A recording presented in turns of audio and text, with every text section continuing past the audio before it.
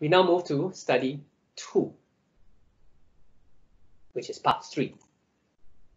Now, cardiovascular diseases such as stroke account for 14.2% of disability-adjusted life years and 28.5% of years lost to life due to premature deaths.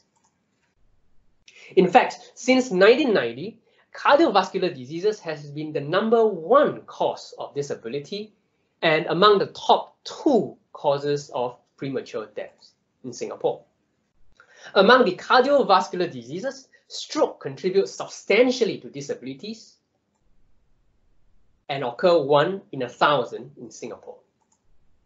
Stroke survivors in Singapore are first medically stabilized before being sent for inpatient rehabilitation within an acute hospital they were admitted to or at a separate community hospital. Once inpatient rehabilitation is completed, plans for outpatient rehabilitation at a hospital, outpatient clinic, or day rehabilitation center, or even at the home of the patients are made. Outpatient stroke rehabilitation is important in postponing institutionalization of stroke patients and in assisting caregivers with the difficulties of providing care. Despite the beneficial effects of rehabilitation, its use remains low in Singapore. In 2011, only 1/3 of the stroke patients referred to outpatient rehabilitation actually utilized such services right after referral.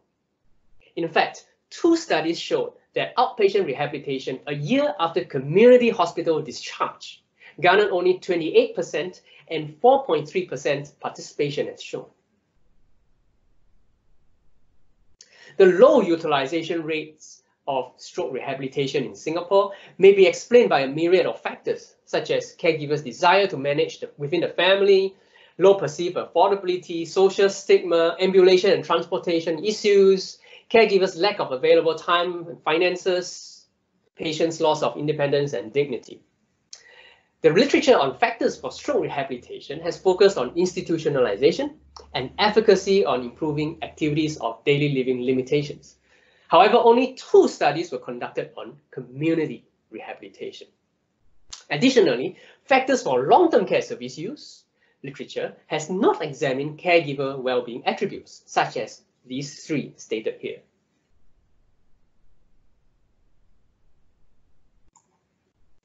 Study 2 analyzed data from the Singapore Stroke Survey, which studied the social, health, and financial experiences of caregivers of stroke patients. Data from 3 time points, baseline, 3-month, and 12-month, abbreviated T0, T1, and T2 respectively, right, were used. Right, these are time points post-stroke, after stroke occurred. Participants were recruited in the time period shown from all 5 public hospitals in Singapore then, ensuring it is a representative sample.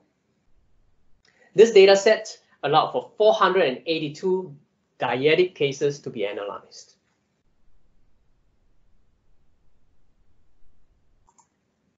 The eligibility for participation were as follows. The stroke patient must be a Singapore citizen or permanent resident, above 40 and living in Singapore in the upcoming year, and not globally aphasic. They had to be diagnosed with stroke a month before care was sought. Informal caregivers were direct or distant relatives or even friends, but has to be older than 21 years old, and providing fully or partially unpaid care or help in any form and recognized by patients as their caretakers. No active intervention was conducted. The outcome variable was use or non-use of stroke rehabilitation at 12-month post-stroke, or T2. The choice of covariates was guided by the Anderson model presented earlier. The covariates were categorized as follows and considered in subsequent variable selection in this sequence: previous stroke rehabilitation, predisposing factors, enabling factors, need factors, and explanatory variables were added as the last block in each model. 3 different models were analyzed in the stepwise binomial logistic regression analysis.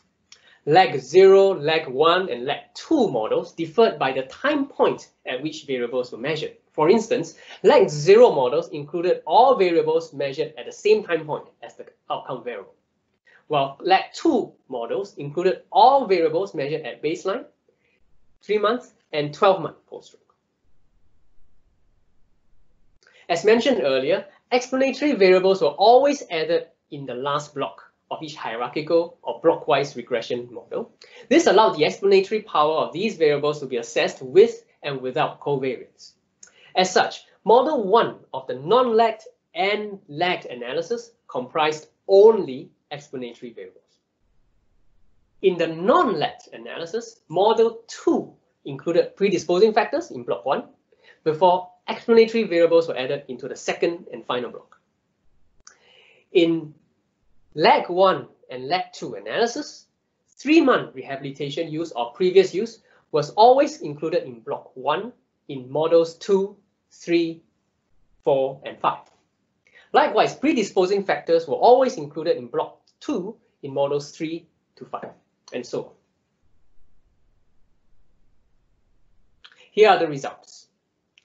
Caregiver depression predicted the outcome concurrently, and caregiving burden predicted the outcome prospectively in both the lag 1 and lag 2 analysis. That is model 1 in these analyses.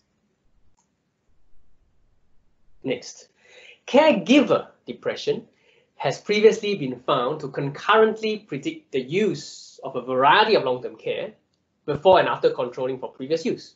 To my knowledge, however, this was the first study to find that caregiver depression, as you could see on that column, right, also predicts stroke rehabilitation specifically. And this is before and after controlling for previous rehabilitation use. What could explain this? Witnessing that their loved ones continue to require stroke rehabilitation without signs of functional recovery after 12 months could be emotionally distressing. This points to the importance of providing interventions aimed at assessing and tackling caregiver depression to users of stroke rehabilitation at 12 months post-stroke. While it is known that caregiving burden, the lack of time and difficulty, is associated with long-term care use in general, this was the first study that found it to prospectively predict stroke rehabilitation use in particular. Caregivers who found it time-consuming and difficult to care for a stroke patient at the 3-month post-stroke time point tended to have cared for users of stroke rehabilitation later at a 12-month post-stroke. That was model 2. Now, in the final models, none of the caregiver well-being attributes were statistically significant in the analysis. This shows that while 12-month caregiver depression and 3-month caregiving burden adds to the ability of 3-month stroke rehabilitation use to predict 12-month stroke rehabilitation use, a parsimonious predictive model to be used in Singapore does not require the inclusion of caregiver well-being attributes examined in this study. Among the enabling factors, caregiver employment status at 12-month post-stroke was the strongest and most consistent predictor of rehabilitation use at 12-month post-stroke, after controlling for other factors in all 3 analyses. This is clear evidence that cutting back on full-time employment by informal caregivers are predictive of stroke rehabilitation use. This finding is supported by local literature on what keeps an informal caregiver unemployed or underemployed. Family caregiving arrangements is an important context in the study of long-term care service use, at least in Asian countries, where use decisions are jointly made by the patient and the informal caregiver. That patient's disability level was the only statistically significant covariate among the need factors which were added in the last block of the regressions suggests that it is a single most important factor for stroke rehabilitation use. Therefore, patients' disability level should continue to be used as criteria for referral to outpatient stroke rehabilitation, regardless of the availability of other data. So in summary, study 2 found that caregiving burden and caregiver depression are prospective and concurrent predictors of rehabilitation use respectively. However, they become non-predictive in the presence of caregiver employment status.